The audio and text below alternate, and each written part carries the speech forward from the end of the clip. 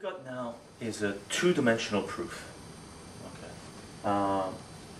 We're talking about the Cartesian coordinate system. We have an x-axis and we have a y-axis. Now I've laid out the problem just visually with a couple of points, and this is probably the way that we express this problem since they're not giving you any coordinates. So the problem is this: you have 2 points on the x and the y-axis, one on each, and this is the information they're giving you. M is the midpoint of AB, and they want us to prove that OM is equal to AM. So the distance from OM is equal to AM. Well, we don't have an M on there, so we better put one on, right? So M is the midpoint of AB. M is the midpoint of AB. Here's AB, and M is going to be the midpoint. So if we draw a line, M is going to be right there, right? So what do they actually want us to prove? That OM, this distance, is equal to AM. Okay. Now they haven't given us any points, so what we're going to do is we're going to make up our own points. So point A here, this point we're going to call 0, y. Now keep this in mind, on the y-axis, the x values are always 0.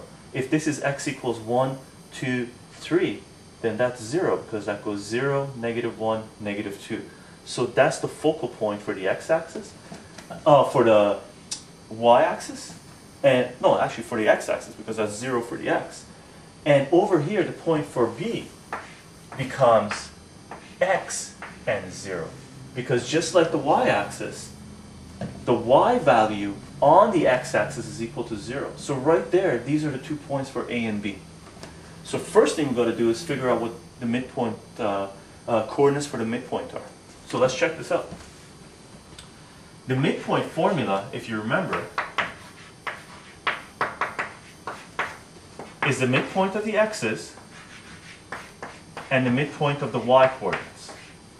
Now midpoint of the x's is just the average of the x values.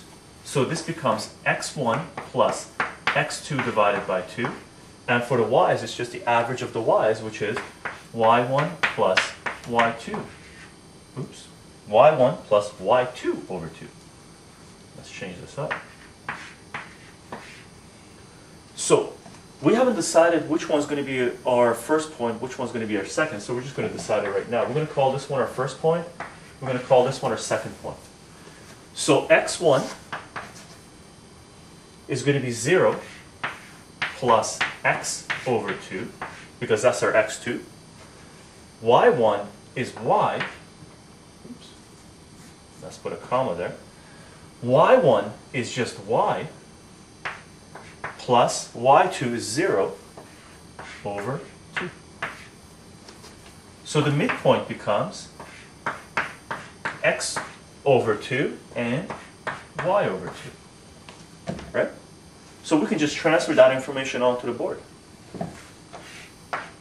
X over 2, y over 2.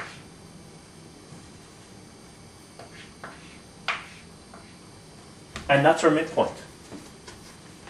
I'm going to erase some of this stuff so we got more room, but I'm going to keep this information up here. Obviously, when you're doing the problem, you wouldn't be erasing this because this is part of the solution. You're going to get marks for it.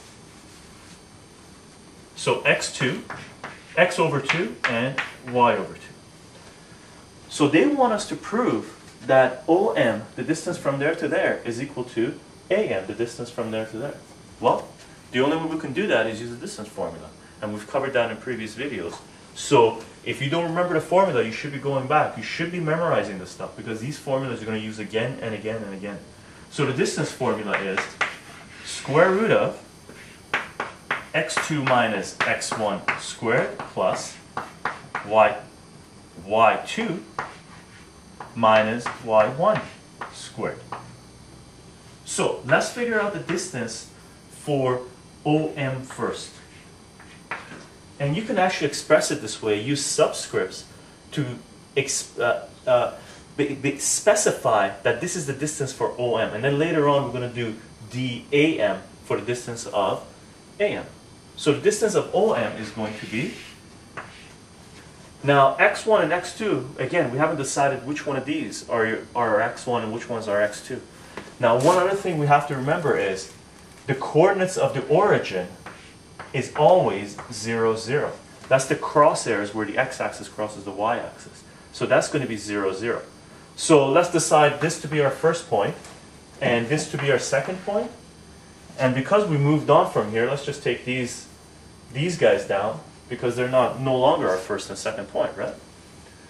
So x2 is going to be x over 2 plus 0, because that's our x1, squared, plus, actually not plus, this is a minus, don't mess up your formulas, plus y2, which is y over 2, minus 0 squared.